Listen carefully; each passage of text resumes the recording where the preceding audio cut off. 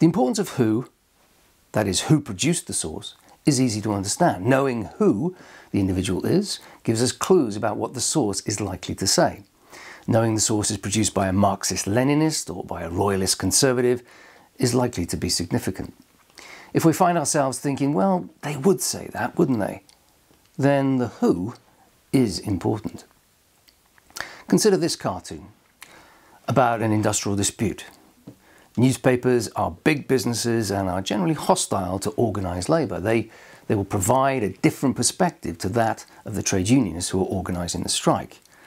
Now, this cartoon uses an informal fallacy called the slippery slope.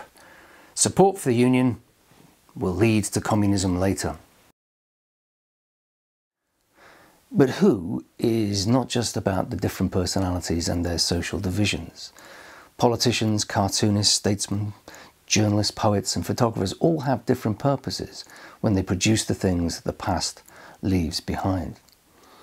For example, the view we have on 19th century African imperialism will depend on whether we privilege the accounts of English missionaries like Alice Seeley Harris, whose photographs of mutilated Africans helped turn the world's opinion against King Leopold's genocidal regime in the Congo, or English colonialists like Cecil Rhodes, whose fortune made from his mining exploits made him a hero right the way across the British Empire. And don't forget that the importance of who also applies to the historians whose accounts you are often expected to evaluate.